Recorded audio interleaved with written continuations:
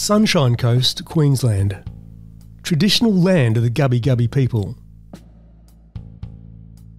The Yowie has always been significant within the Aboriginal culture. Although both the Aboriginals and Yowie shared common grounds in terms of habitation, as with most Indigenous tribes around the world, there's always a deep fear of the hairy man, particularly at night. Often being described as living between two dimensions, the smaller Janjadi was notably feared. That said, just like the differences in the name of the Yowie, we've also learned there are variations in opinion of what they are within the culture. Among the various names by differing tribes and dialects, two of the most reported and recorded names in journals from the early 1800s were Dibble Dibble and Yahoo. The name Yowie wasn't formally coined for many years later. Because the Aboriginals had no written language, only a spoken language, there were many different ways to interpret and spell words depending on how it was sounding when spoken. The dialect quandary of the term Yowie began from similar sounding words such as Yuri, Yori, Yowie, etc. It was penned as Yowie in 1962 by a man by the name of P.J. Gresser while writing about the Aboriginals in Southeast Australia. You'll be hard-pressed to find many other prior written references. During these times, we were told both the Janjadi and the large Yowie could arrive upon you with almost no noise, and were sometimes attributed with the abduction of women and children.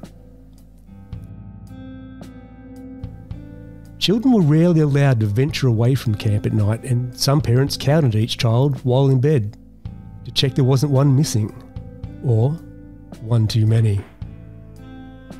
If people left camp at night, they often took fire for protection, and none of them liked being at the end of the line while walking. In some circles many years ago, the Yowie was once considered a subject only spoken to white people with permission of elders. However, as historic documentation shows, this is not entirely true in all cases. In fact, many of the First Nations people enjoyed talking about the Yowie in those times, as many of the writings from the 1800s reflect. And moreover, in today's times, we find most Indigenous people share their stories with great enthusiasm. Now more than ever before, people with an Indigenous heritage are coming forward to tell the AYR of their own experiences and those of elder relatives both living and past, and have their Yowie stories formally recorded and documented, rather than lost forever. In this week's Witness Audio Report, we visit Yandina, which means go on foot in the traditional language of the Gubbi Gubbi people. It's time for AYR's Sarah Bignell to take it from here, as I say, welcome to the Wappa Dam.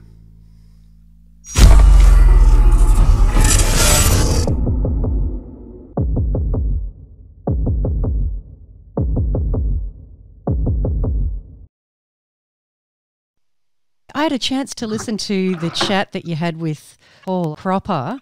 It was absolutely fascinating.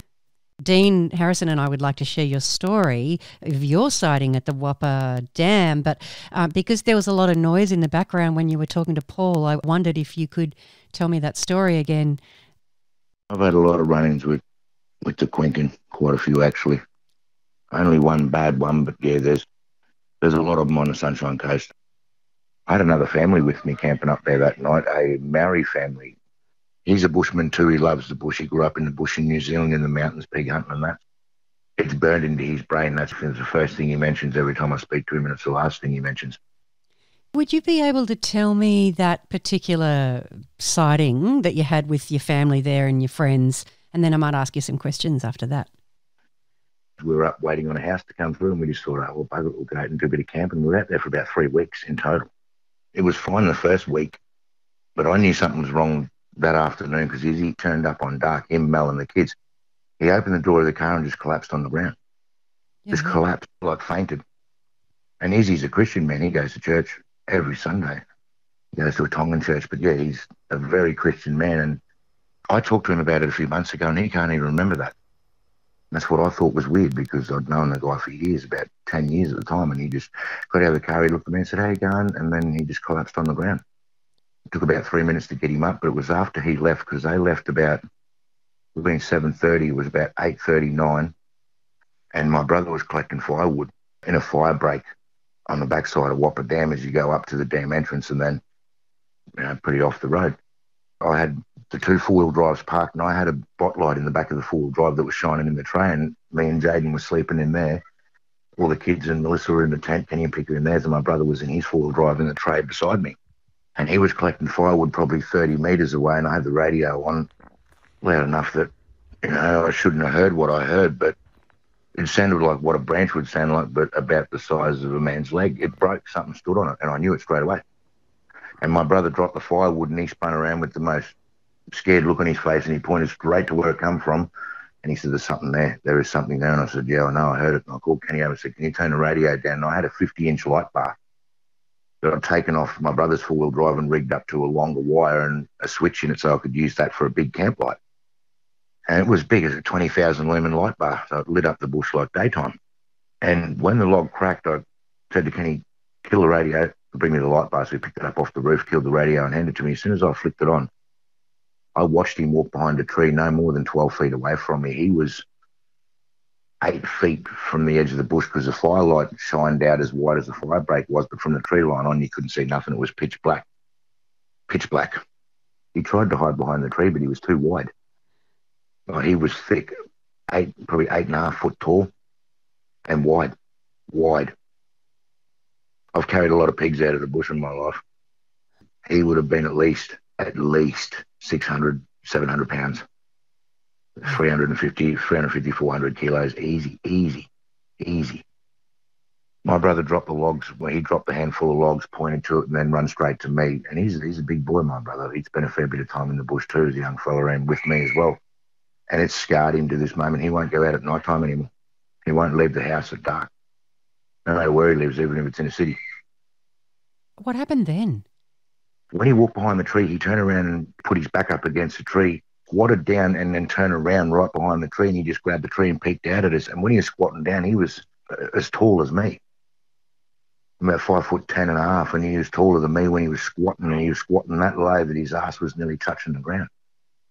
And he just peeked out, was staring at me and Jaden for a good 2 or 3 minutes. And my brother was screaming like, when somebody's in fear of their life and they're just in absolute terror. He was screaming, and he snapped and looked at my brother, and his whole face expression changed. And then I looked at my brother and screamed at him to shut up. I just said, "Just shut up, don't make any noise." And he'd look straight back at me when I talked. And then he was just staring at my son for a long time. Well, what was your son doing? Tears were flying out of his eyes. He was crying. He was making the bodily gestures of crying, but there was no noise coming out of him. He wasn't. I think he was too scared to make a noise. He would have been terrified. He was. He still wakes up. I hear him in his dreams sometimes screaming, "Stop looking at me, stop looking at me." So, and he drew him perfect. He drew a picture for Paul. I've still got it here. There's more than one type of them. They're not all the same.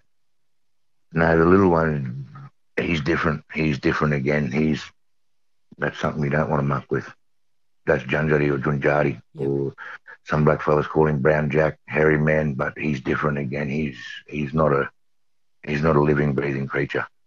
They're ancient entities, ancient spirits, shapeshifters, incredibly tricky. My dad's seen the little ones. I've never seen. I've known they've been around, because my old man's a very spiritual man. He's stolen generation, Aboriginal, and a bushman. He spent a lot of time in the scrub. And they run on all fours. Mostly they move on all fours. I've seen them run. Are you talking about the Junjadi? The big guy. The big guy runs on all fours. Yes, we've had lots of reports of that, actually. They aren't exactly something to be mucked with either. Yeah, from what I've been told by the elders, they're not all living creature either. They're half living creature, half something else. But different to the Junjadi. Yeah, the Junjadi's. He's a shape-shifting. He can speak anybody's voice he hears. Very tricky little man. Very tricky little man. Very clever. Ever since I was young, and my dad was with a full-blood tribal woman who was born in the bush. He's got 2 kids to her. And every time she used to tell me relentlessly never to leave the kids outside playing at night time, make sure the house is locked, keep them inside. She's seen a lot of them, and I've heard stories from the elders, like elders that have now passed on, that lived not on missions, but proper communities 70, 80 years ago. They used to live with the Aborigines before the white man came here. They were like protectors of the tribe, the Junjati. But, oh yeah, I know some stories, and I know them to be true. Back at that time at the Wappa Dam, and this, Yep. the big fella's sort of squatting behind the tree and peeking out and looking at you and your son, what did the face look like? What did the eyes look like? He didn't have the cone head. He had a rounded head, and he was more human features, almost half human, half ape. The whole bush went. I knew about 30 seconds before that branch cracked. That log, it wasn't a branch, it was a log, cracked because it echoed through the bush. I heard it plain as day over the radio, and dude, I think he was just coming up to see what we were doing. Could you make out the colour of the eyes, or was it too dark?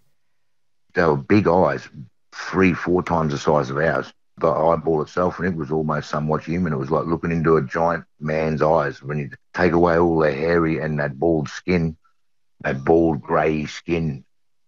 Hairy all over the face, or was it? No, up until just under the eyes. Yeah, he was hairy.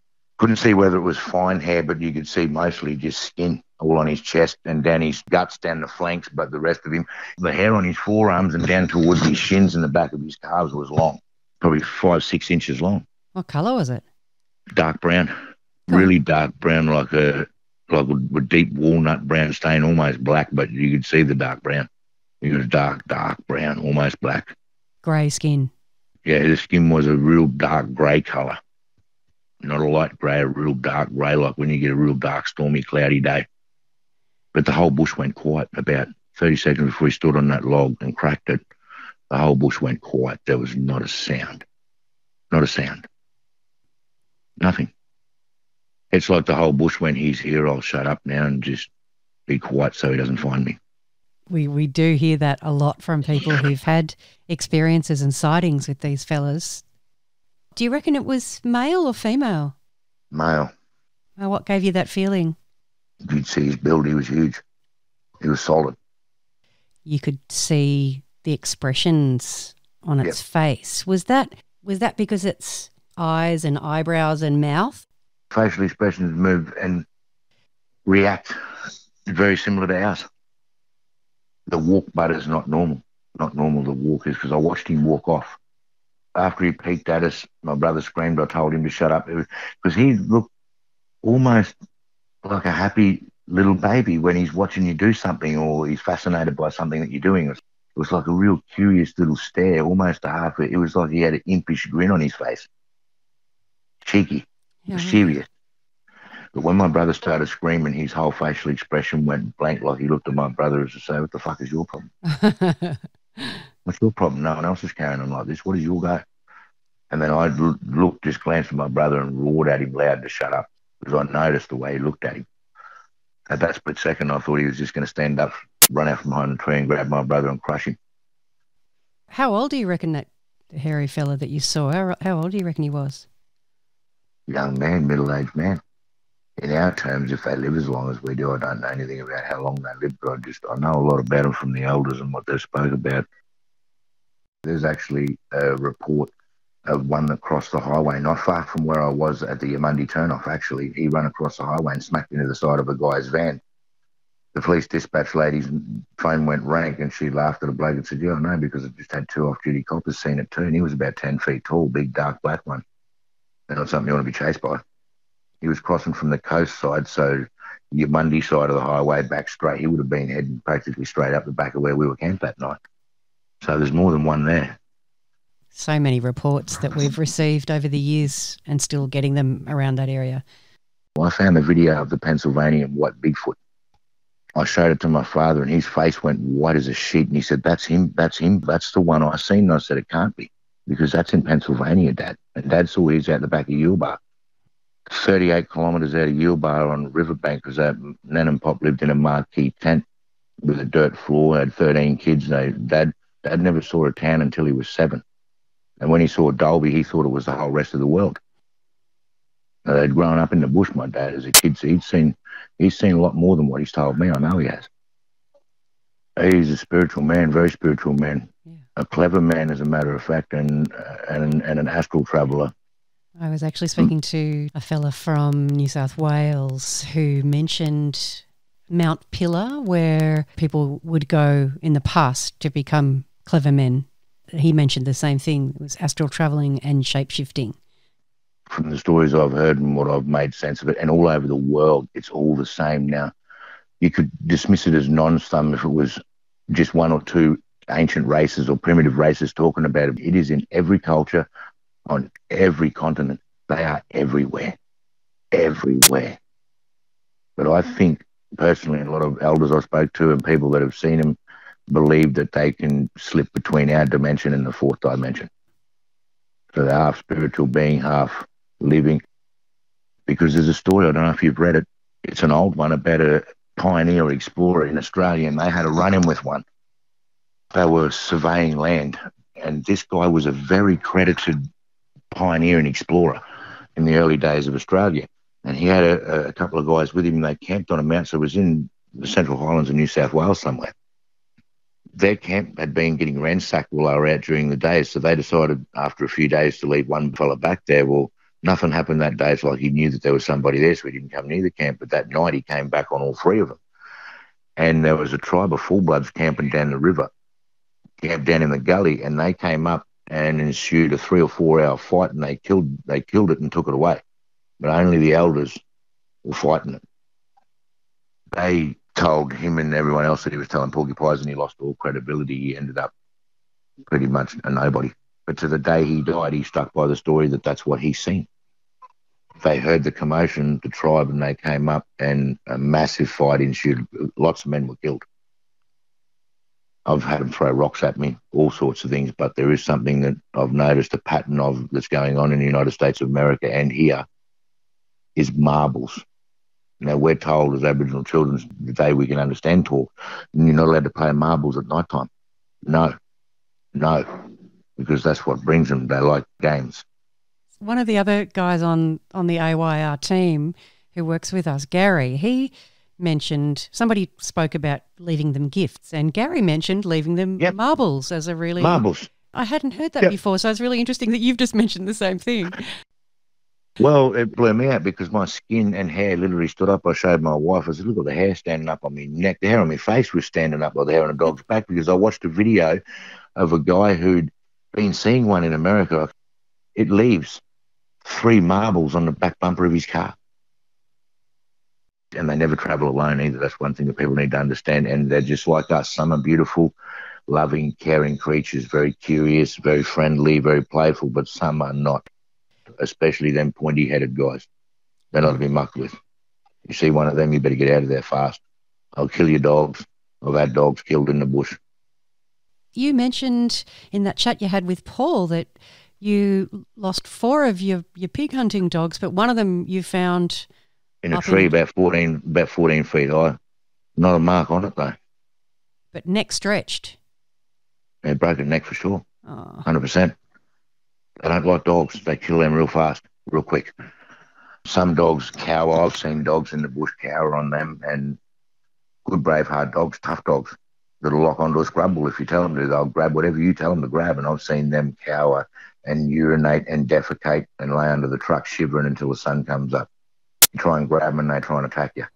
Yeah. It's not your dog anymore for that time. It's not your dog. That's why I always keep a dog when I'm in the bush, because it gives you some indication if something's not right. I didn't have a dog with me that night either. What do they most resemble to you? More man-like, more ape-like, or something completely different? The one I saw was more man-like because he had the round eyes, the normal round-shaped top of his head, visible ears, the muscle on his neck, but went from it looked like it went from like where his actual ear hole is straight down to the top of his shoulder. Like it was thick. He was a solid. Have you ever seen the billy apes?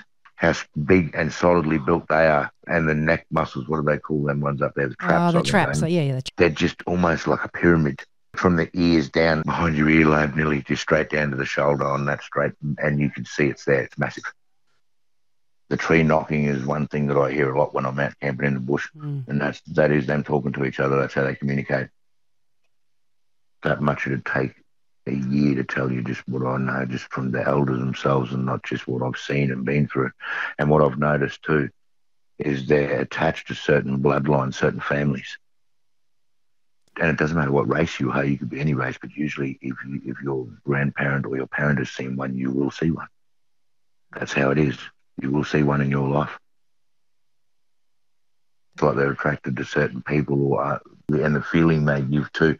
When they look at you, it's like they know everything you've ever done, said and thought. Everything.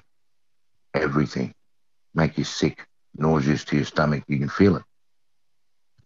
As I said, if it was one or two Indigenous ancient cultures that said, oh yeah, these things have been in our culture, but it's every culture in the world. I don't know whether I mentioned to Paul, but I met a Cambodian man, and this man was unlike any other man I've ever met in my life, and he told me a story.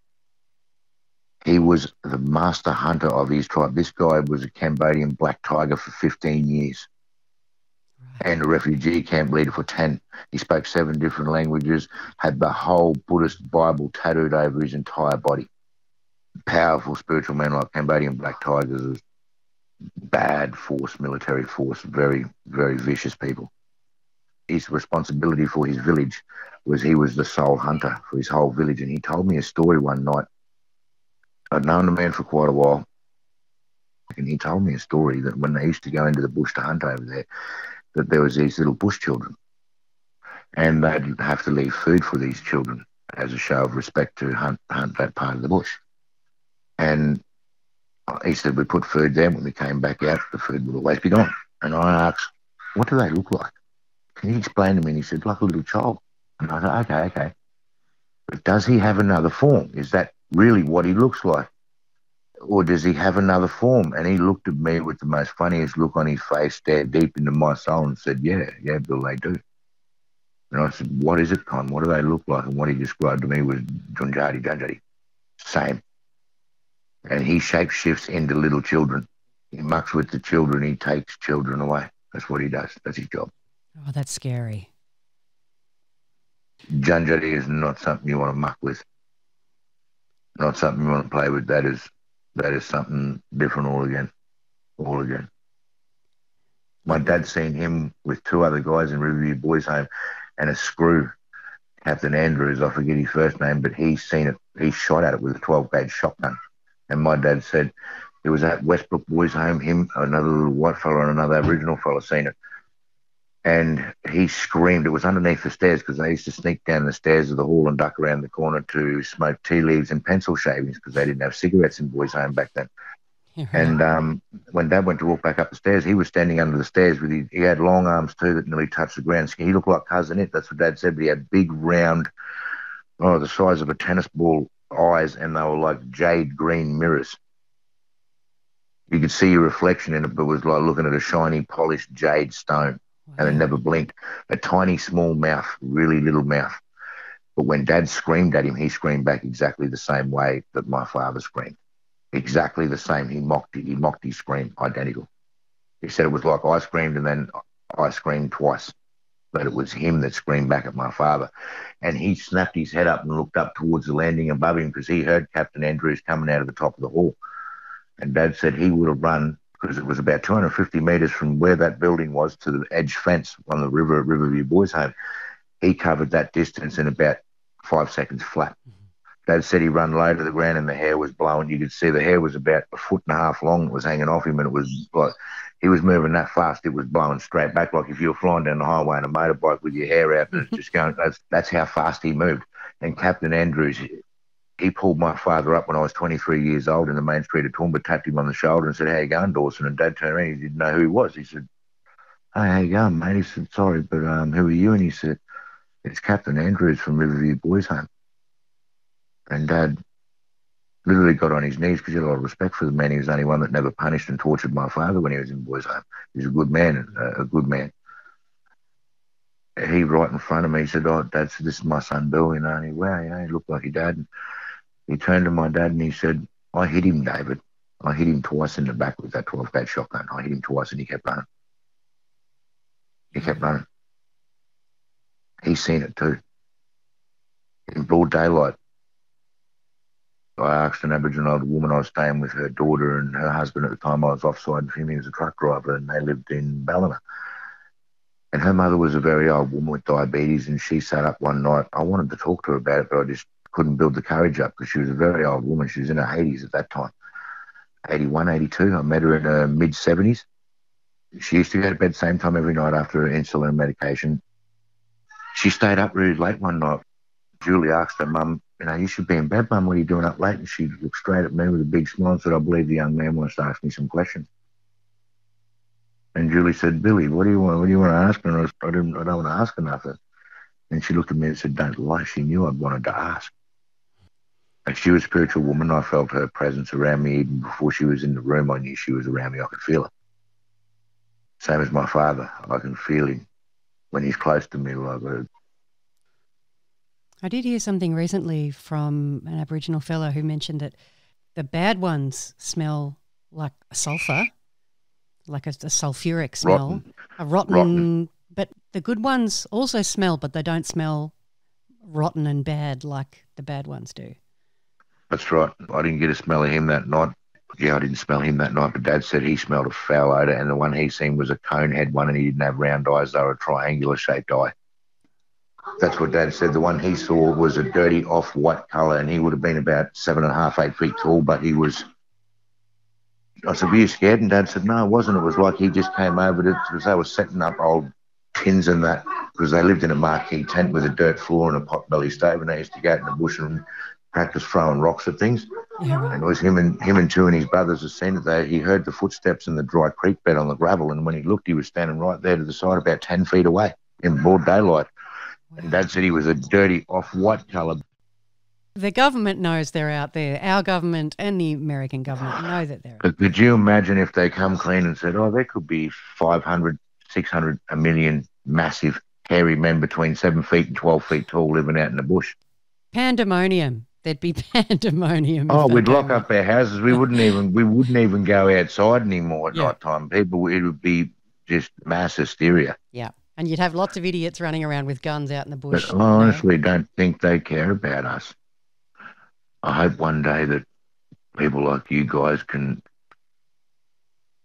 finally put it to rest and bring it out into the open properly, so everybody understands what we're mucking with here, what we're not what we're mucking with, but what we are living under, because they have been here long before we are here, and I believe they'll be here long after we are gone.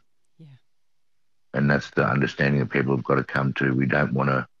What I'm scared of is somebody gets one and kills it and does bad things, chopping. I don't want that to happen.